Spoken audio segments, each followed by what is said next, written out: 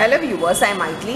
In 11th Maths Introduction to Probability exercise 12.2 oda fourth sum in the video la paaka porom. Question parunga.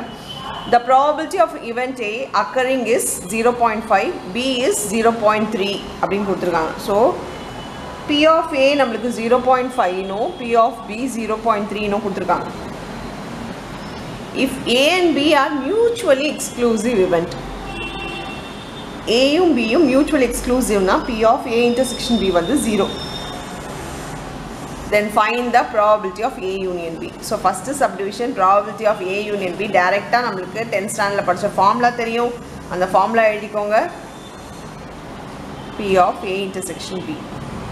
P of A union B equal to P of A plus P of B minus P of A intersection B வரும்.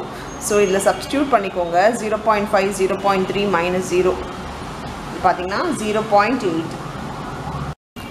P of A intersection B dash the second subdivision. Second subdivisionல B dash இருக்கு, A intersection உங்களுக்கு ஏற்கனவே நிறைய சம்ல நம்ம diagram போட்டு காட்டியிருப்போம்.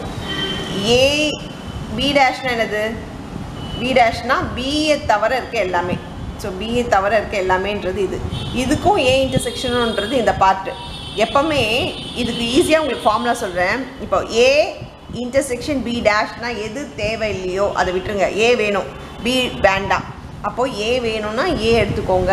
Minus ஏலேருந்து A intersection B எடுத்தீங்கன்னா உங்களுக்கு இதோட ஆன்சர் வந்துடும்.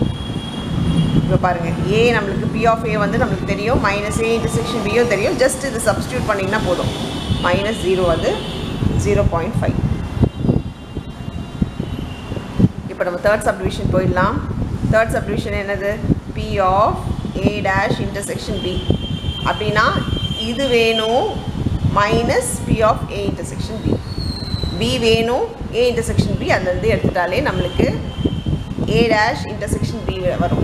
இப்போ பாருங்கள், P of B நம்மளுக்கு தெரியும், 0.3 minus 0, இது வந்து 0.3 தான். Final answer for the third subdivision. அவ்வளோதான் இந்த சம்ஸ். தேங்க்யூ.